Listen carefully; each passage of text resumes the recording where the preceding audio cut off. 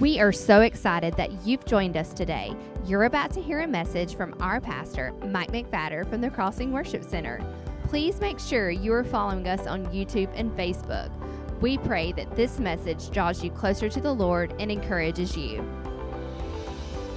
1 Thessalonians 5:23, and the very God of peace.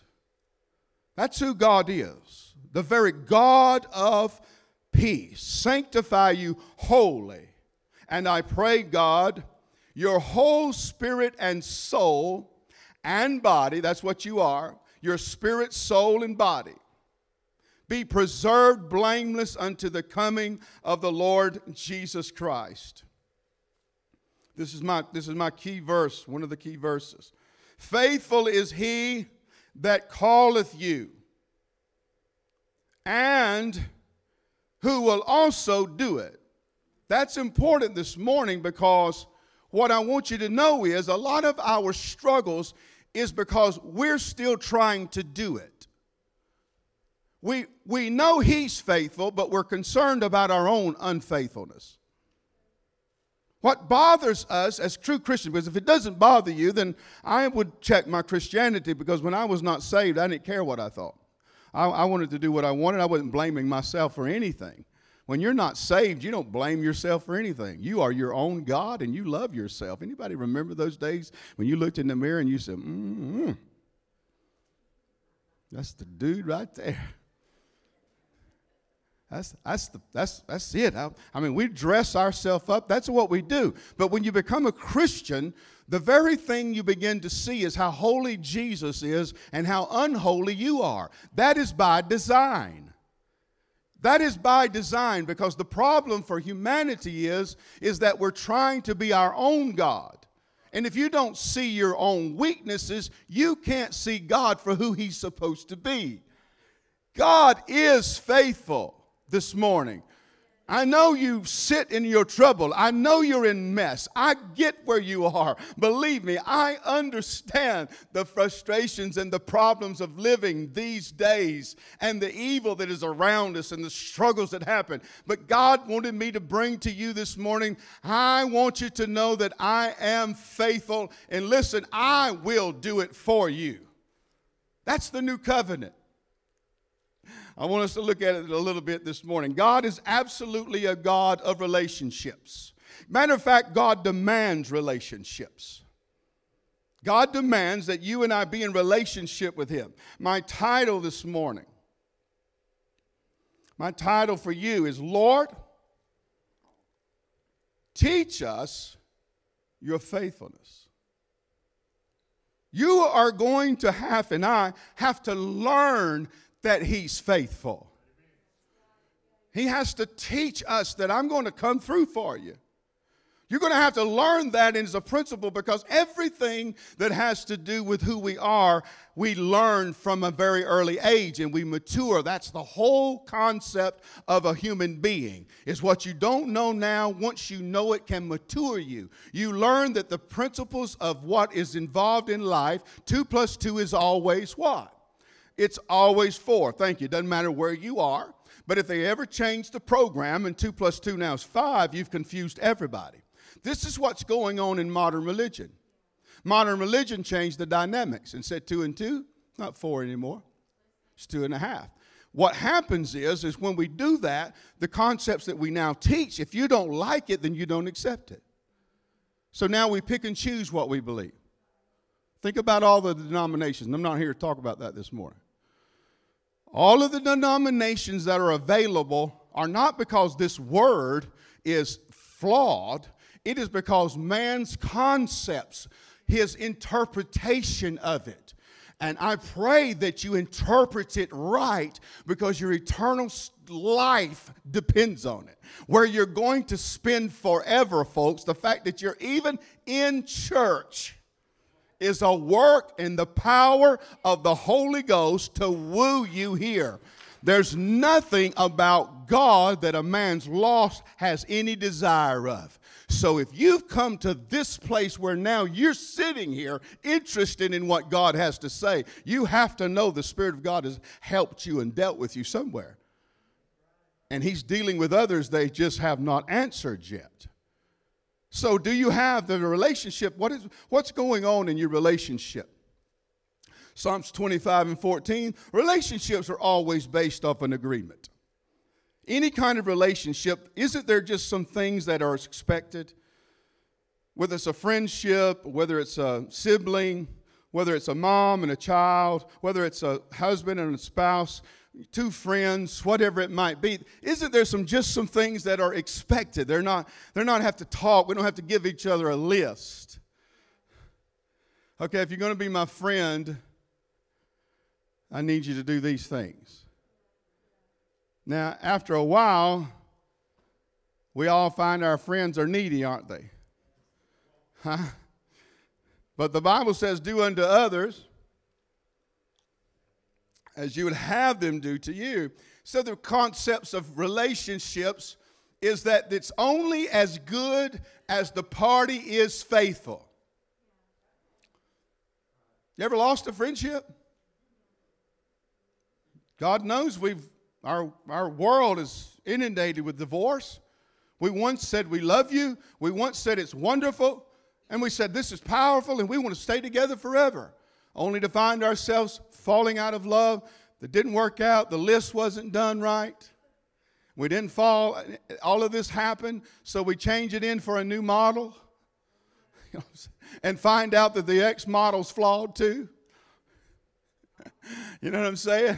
After a while, it's just all flawed, isn't it? Have you ever run into a human being that wasn't flawed? If you do, let me know, because I think sometimes that's the way we act. We act like maybe everybody else has got their act together, but I don't have mine. And that's what the devil does to a young Christian. I got my act. You just don't have your act together. I remember the enemy telling me, you're not like them. You're not like them.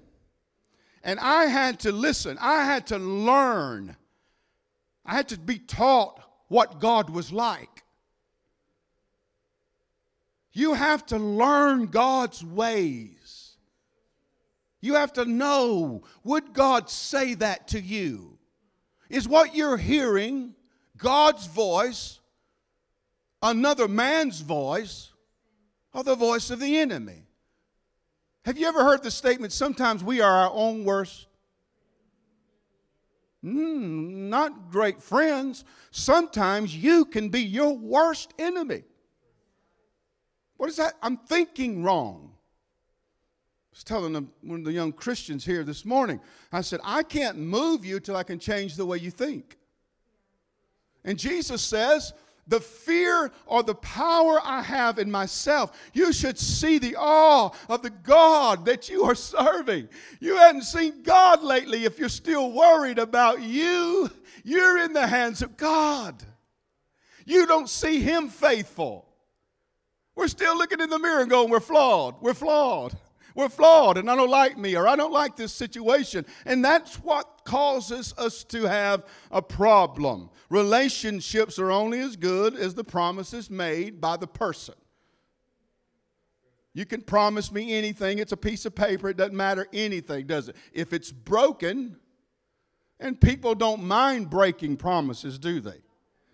Did I say human beings cannot keep the promises they made to you? I have made some promises to my children, and I've told them I will always be there for you. Is that true? As good as I want to be, brother, as much as I want to, there are just some things I cannot help my kids with. But I promised them.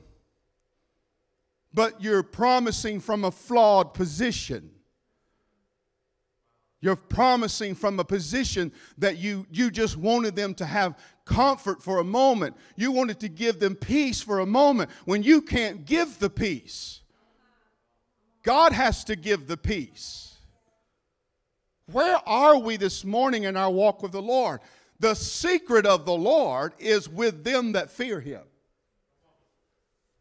Now that word fear is not translated as of death. It means awe and reverence and respect. It means you've seen God for who He wants you to see Him as. And He will show them His what? His promises or His covenant. God wants you to know there's a covenant. The actual testament means covenant. You are in covenant with God right now. Do you know what the covenant says? Have you read the details of your contract with God? This is very important, church. That's why I want to stop and just kind of say it to us again. Refresh our mind. What does the covenant say or the contract say that's between you and God? You have to learn what that means, or you're going to always live doubting God. God is not like you. Aren't you glad?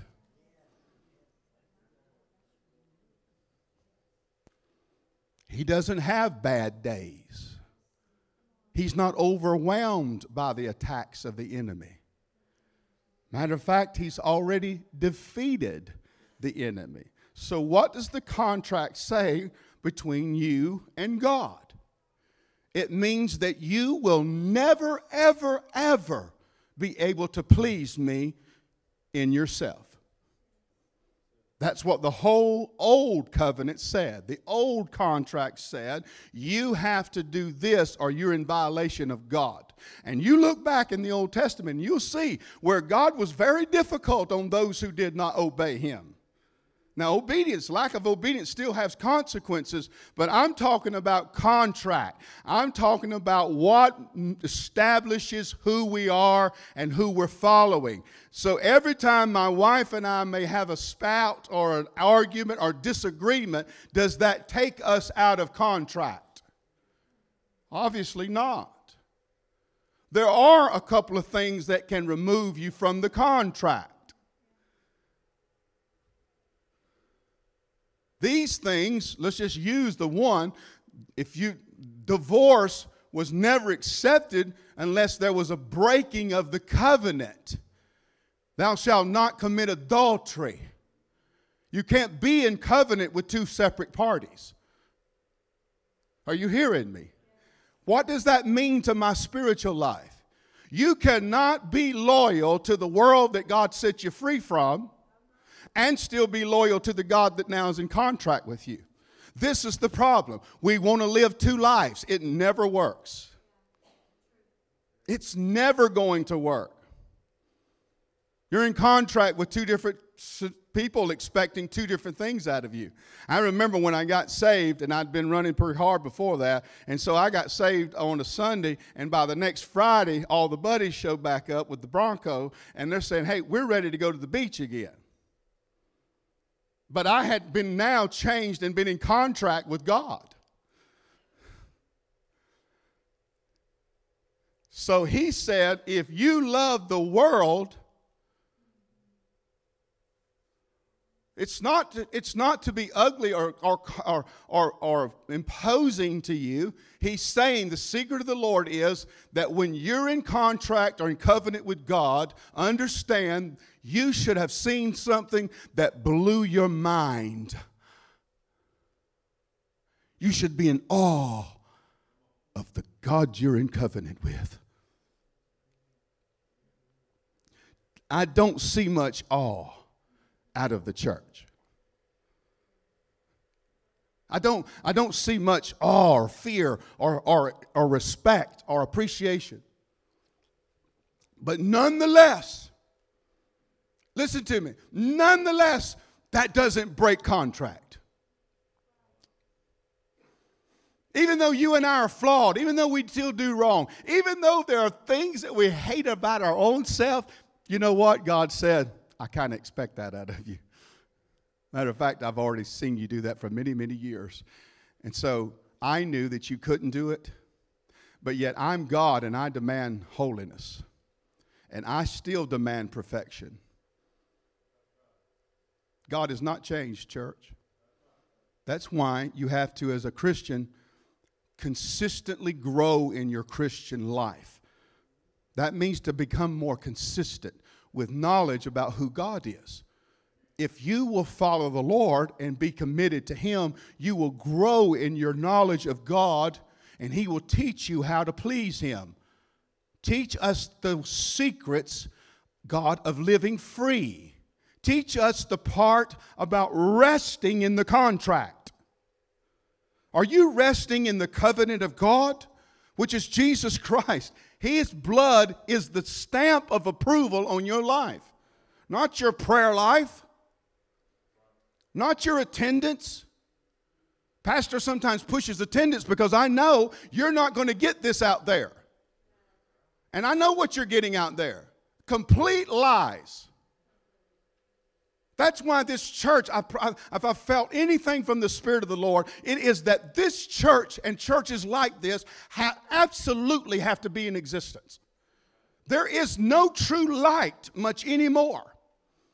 I preached a message one time to a youth camp, and I took all the lights out, and eventually, before it was all over with, I had taken every light out of the room except one little lantern I had. It had a little flickering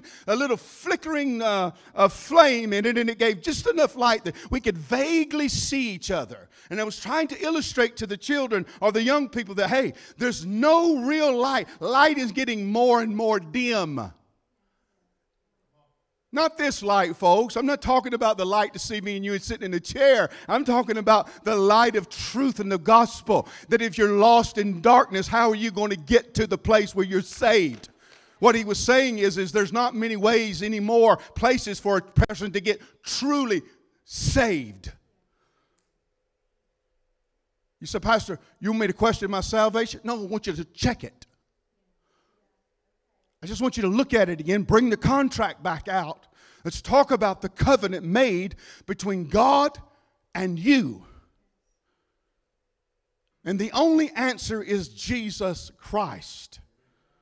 He is the contract. So how do I live free when I'm flawed? How am I ever going to be able to please a God that demands holiness? And I hear it and probably have said it myself. You know those messages that you preach that are hellfire and brimstone. I mean, when we preach about sin and the consequences of it, you know what has happened over those thousands of years when preachers, even myself at times, you know what happens when we preach that truth of the difficulty of sin in a man's life? You know what happened? Millions have come to the Lord. Millions have walked the aisles to the altar because somebody said, you're going to hell if you don't change. And then you realize, I can't change. That's a beautiful place to be. Well, how do I get saved? There's a new contract. That's the good news, folks. You don't have to bring a turtle dove or a bullock this morning. That's the old contract. But I'm going to tell you something. The sin you commit all week long and I commit has to be answered for. It is no less important to God. The only thing now is that the blood of Jesus has been shed for the remission of those sins. Come on, that's exciting. Why doesn't that make the church shout anymore? Why don't we get excited about that instead of the healing of the cancer? That God's saying to you this morning, I want to teach you I am faithful when you are not. My character is faithful. Your character is flawed. And if you look at yourself, you will never rest. Did you know there's a rest in the Lord? That you're supposed to be resting in the Lord. What does that mean? Go home, get in the recliner, and say, hallelujah. We make all kinds of noises when we sleep, don't we? You remember the Three Stooges? Y'all remember all that? Some of these kids are like Three Stooges. Believe me, there's a guy there that looks just like Pastor. And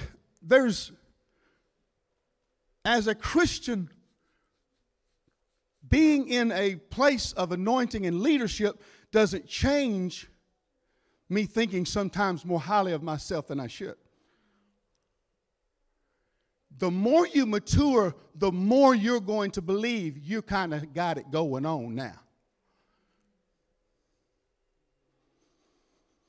And the enemy loves it and will set you up. And I saw one this morning, I didn't even read it, it was a little article. Mega pastor, mega church, something, made them sign a contract about relationships in the church. Homosexual relationships. There was a contract the pastor wanted him to sign, something I didn't even read what it was. But the media got a hold of that. So you want me to put my name on this line that says, I believe this? Why is that offensive to the world out there? I've already done that. Folks, this is the Word. And the Word became flesh and dwelt among us. This is Jesus. And listen to me, you as a contract with him, no. Speak for Jesus sometimes when they say he's an old meanie. When they say to you that I don't want to serve the Lord because why would Jesus put anybody in hell? Come on, church.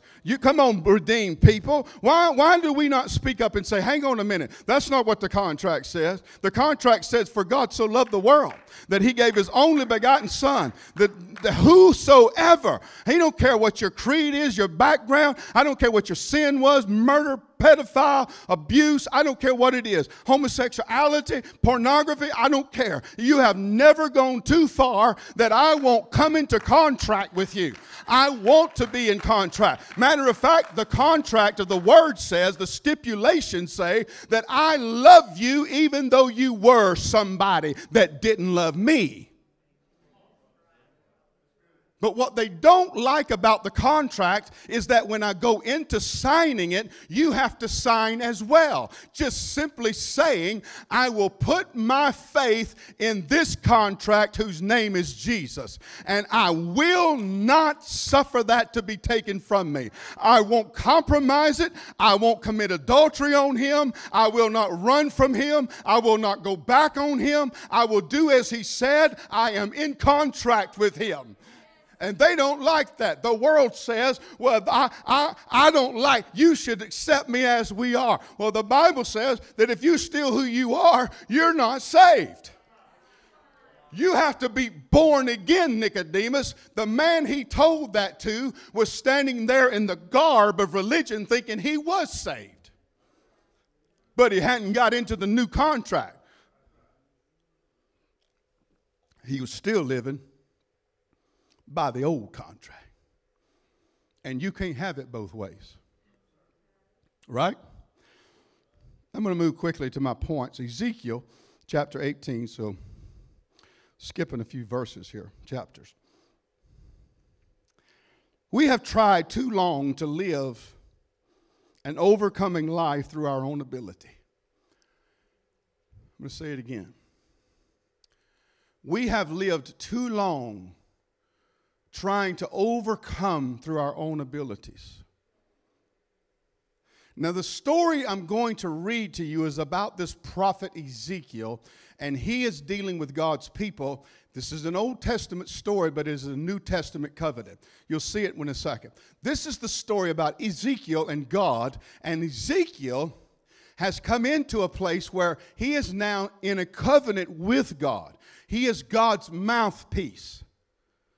Now, sometimes a man like Ezekiel, even though Jesus had not come yet, had gotten the concept of what grace really was. But he was still trying to figure out, how can God hate sin and still love sinners? That's kind of the principle. We are the people of God, yet we're still sinning. That's still true, isn't it? I said, we're the people of God, yet we still commit sin. But does it bother you? Should. Now, here we go. He said, therefore, now this is what he's saying. Therefore, here's Ezekiel. Therefore, I will judge you, O house of Israel, everyone according to his ways. Now, you want to go back to the old covenant? That's the old covenant. Everyone according to his ways, saith the Lord God. Repent and do what? That has not changed. There is no salvation without turning. Listen to me, Christian, old or young. You cannot remain the same and be saved. You have to turn from your ways and go the other way. That is true repentance. Repentance is not accepting Jesus and still living like the world. Turn, listen, yourselves from your transgressions. Now this is the prophet telling God's people this. He's speaking for God. So iniquity shall not be your ruin. Have you heard that message? Has anybody here? I come from, man, I've been raised in church. I counted the other day the men that actually were considered in my life pastors in my life. I think I was my brothers there was I think I was like 9 that we've had over. I could call their names. 9 people, pastors, different things. So now this man's saying something, and he says that your transgressions turn from them. Turn yourself from them, lest they be your ruin. I mean, they're doing it, and he can't figure out why they're doing it. I mean, Ezekiel's going, why do you continue to sin and expect something different? He's telling them, he said, why are you sin, or you have this place in your life that you won't give to God, and then you expect God to ignore it, and he doesn't ignore it, and your life falls into ruin. Have you ever been there? Have you ever done something wrong and you knew it was wrong and you did it again and it was easier the second time? And then you do it again, it's easier the third time? And then after a while it's just justified and you go find you a scripture so you can tell everybody else? Why are you still justified? You're in love with the world and the world is your enemy, or is an enemy God? You can't love the world and God too. You have to hate the one and love the other. Matter of fact, he gets right down to it. Said, if you love your kids more than me, you're not worthy of me. I didn't say your spouse, because we can throw them out now. I'm talking about if you love your young'uns more than me, you don't love me enough. You hadn't seen me. And so that's what he said. He said, cast away from you. You cast away from you your transgression, whereby you transgressed, and make you a new heart and a new spirit, for thy will, For why will you die, O house of Israel? Cast away, for I have no pleasure in the death of him that dieth, saith the Lord God. Wherefore, turn yourselves and live. Have you tried that? How did that work? But he's drawing a distinction. The man's preaching the gospel. And I'm telling you that we have seen millions of people saved by preaching that's hold them over the flames of hell. And I'm talking about they packed to the altar to get saved. Now, I'm not saying that is the principle of the new covenant, but I am saying that there has to be something said for that truth, that there is a consequence of not being truly saved. How many people are sitting on pews of churches that they're not truly saved because somebody told them they didn't have to repent? I'm telling you, I got books in my office that says that repentance is no longer necessary. Huge name people. For I have no pleasure in them. Now, here's the thing. So he's baffled. Why do they don't stop? As a preacher, I think I've done that. Why don't they stop doing that? You ever thought that about one of your loved ones? Don't you know that if you do that again, the same thing's going to happen? Think about a drug addict. Don't you just go, what in the world is so high that you would sell everything you have and to get high? To look at an alcoholic and say, why do you keep drinking? And we said that before. Why do you do? It's going to be your ruin. That's what we tell them, isn't it? And it's true. We tell them it's going to be your ruin. And Ezekiel's host said, why don't you stop? Why don't you stop? The truth of the matter is they don't have the power to stop. It's impossible for you to not sin in your humanity. Pastor, what do we do? It's a scripture I actually signed this when I signed letters, a piece of this. It's in Zechariah 4:6. It's one of my favorite scriptures, not my most favorite scripture, because it is the transition between what's going to help you this morning and what you're going to leave out of here still hurting and confused about why you are in such ruin. And then he answered and spake unto me, saying, this the word of the Lord unto Zerubbabel, saying, it's not by your efforts. It's not by your power. You can't man up and make this happen. You're not going to turn over a new leaf. You're not going to suck it up and I'm going to do what's right. I'm telling you, I'm going to prophesy to you, you ain't going to make it. You might live right for 6 months. You might live right for a year. You might do everything you think you're going to do. But there's going to become a time and a pressure get on you. A temptation is going to come back when you least expect it. Do you know temptation? Listen to me, something I heard, I've put it in my spirit. Temptation has to be attractive or it's not a temptation. I have never been tempted by a salad. Never, brother. I've eaten a few of them. I like them. But I've never said, oh my God, there's my vice, a salad. I'm going to have to eat that thing. Oh, God. That's never been attracted to me. Now, a good hot Krispy Kreme, hot right now. That sign, they know what that little flashing sign is. You've seen it. Everybody in here is looking over there to see if they're hot. Because you can eat a hot one in one bite. Ain't you? It'll like fold up. And no, my goodness. See, but if it don't have that factor, it's not temptation. So what is your temptation? What is your I'd like to have that. That ain't never going away. I've been saved 50 years. I said it's never going away. You still have to know your susceptible things. What you are susceptible to is not what I'm susceptible to. I've never had a drug that I wanted so bad I'd sell my house for. But I'm telling you, they are everywhere. Now, here's the thing. You are not going to live a Christian life without the Spirit. You are trying it in your own efforts. And I'm going to tell you this morning that you need to start saying to the Holy Ghost, I need you today to help me live this covenant with Jesus because I can't do it in myself. Are you with me this morning? The unbelievable truth, Zechariah 36, when he said this, that by my Spirit, then will I sprinkle clean water upon them, and you shall be clean. For all of your filthiness, from all of your idols, will what? I cleanse you. A new heart, God says, I will give you. A new spirit I will put within you. I will take away the stony heart of your flesh, and I will give you a heart. Listen, that word flesh there means to turn out to be sensitive. You're going to go from insensitive to sensitive. You're going to go from not broken, I'm not crying, to a broken heart. When I got saved, I cried all up. Because God took out that old stony heart and gave me a new heart.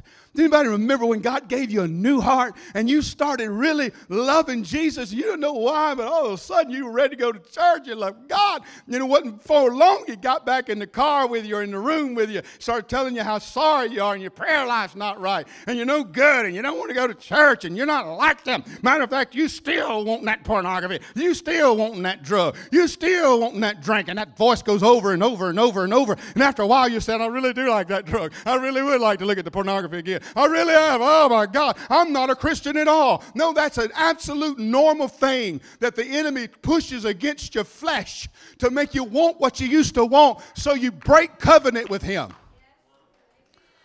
That the contract's not that easy to break because the contract's not made on your faithfulness.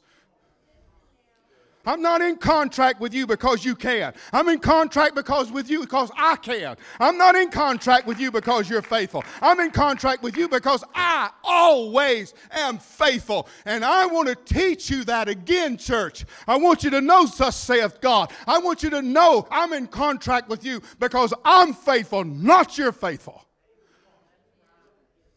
You have to know. Hebrews 10:23, that God's promises to be faithful to you is only based off of his truth. Let us hold fast the profession of our faith without wavering, for he is faithful that promised. You want to know how to hang on tomorrow? Look in the mirror and say, I don't trust you. I'm putting my faith in God. And he's always faithful. Now, what does Ezekiel do at the end of this? Ezekiel 37. So he's tried to figure out why don't they quit sinning, because it continues to create ruin in their life. Ezekiel 37, 1 through 3. And the hand of the Lord was upon me, and he carried, this is what he's trying to tell the prophet. I'm going to show you something. So he takes the man upon me, carried me in the spirit of the Lord, and set me down in the midst of the valley, which was full of bones. He's giving Ezekiel a picture of what it means to be saved. Never seen this before. And caused me to pass by them round about, and behold, there were very many in the open valley, and lo, they were very dry. And he said unto me, Son of man, can these bones live? I want to ask you, can your neighbor who's lost be saved? I want to ask you, can you be saved? Because when it looks like there's no way, when it looks like there's such a dryness to who you are. And he said, I answered and said, oh Lord, you know. That was the correct answer. He said, you know. I don't know. Can these bones live? I'm going to ask you, is there a place for you to live free? It is impossible for you to live free, clean or faithful, without God. Without the Holy Ghost, you can't do it. The only thing about this is verse 4 through 6. And so God answers him and says, and again I'm just saying to you, listen to me, prophesy unto the bones, and say unto them, O you dry bones, hear the word of the Lord. Well, that's what I preach to myself lately. Because if I've ever felt backed up, backslid, broke down, messed up, and dry as a powder house, it's kind of a place I've been walking in for the last few months. I feel like, my God, am I saved?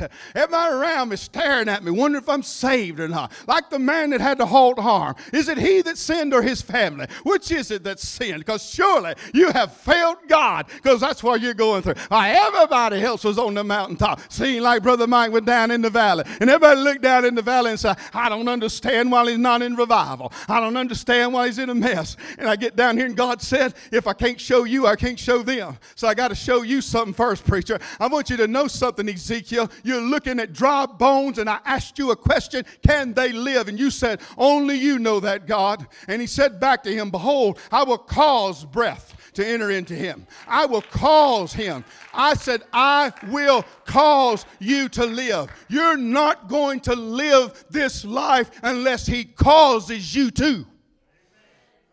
Come on, somebody. I said, you're not going to live this life until he starts, and I will lay sinew upon you, and I will bring up flesh upon you, and I will cover you with skin and put the breath in you, and you shall live. Come on, do you remember the day God spoke to you at an altar and you said, Lord, forgive me, and he breathed on you and you got up a new man, and now you're saved and you love God, and you don't know why all of a sudden the dry bones began to skin and the sinew, and what happened to them? They began to live. But they weren't free. They were alive, but they weren't free. Ezekiel 37 said, listen what he said do. So prophesy what I command you. I said, prophesy what? I'm telling you, brother, if you don't have this, you're not a man of God. You don't know what George needs. You need to be able to hear what God tells you what George needs. God said, you look at it, but you don't know what you're supposed to say. Let me tell you what you need to say. And he said, I prophesied, and there was a noise, and behold, a shaking, and the bones came together, and the bone to bone. And when I beheld, lo, the sinews and the flesh came upon them, and skin covered them above, and there was no breath in them. The breath of God's what brought you out of the dirt. But there was no breath in them yet. And then he said to him, prophesy to the wind. Anytime you see wind, that's Holy Ghost. Are you with me? Listen to me. I said every time you see wind, it's the Holy Ghost. When you see wind, when God's talking about it, it's the Holy Ghost. Now, the devil has a counterfeit for all of it. Counterfeit for all. But this he's saying, you say to the Holy Ghost, thus saith the Lord God. If the Holy Ghost is listening for anything, it's what God said. You say, well, that don't make sense. I'm telling you what he told the prophet. You say to the wind, thus saith the Lord God, come from the four winds. The Bible says in the New Testament that the wind listeth where it will. It comes from the north, the south, the east, and the west. You don't know where it's coming from. That's the Holy Ghost. He said, from the four winds, O breath, breathe upon these slain, that they may live. Now, you can be alive this morning and not free. Please hear me. This is the end of the message. Climax to this point. And the breath came into them, and they lived. I said the breath came into them, and they lived and stood upon their feet. There is something about God's concepts that he has to do for you. None of this was anything the dry bones could do. None of this could they do by themselves. I want to look at this verse 8 again. But there was no breath in them. There was no life in them. They had stood upon their feet. They had gotten the skin back, but there was no Holy Spirit power in them to keep them and to move them. And he said, I will prophesy, and I will say to them that you might live. I'm going to tell you, I'm going to make you live, church.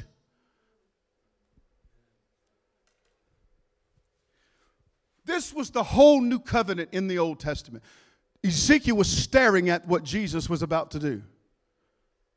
You cannot resurrect yourself. You cannot live right by yourself any more than you can save yourself. And if you're going to live right in the way you want to according to the covenant, you're going to have the Holy Ghost as your guide and as your lead. There will not be another way for you to do it. You will have to let the Spirit of the Lord make you, keep you, and teach you how to live. When is the last time that you prophesied to the Holy Ghost?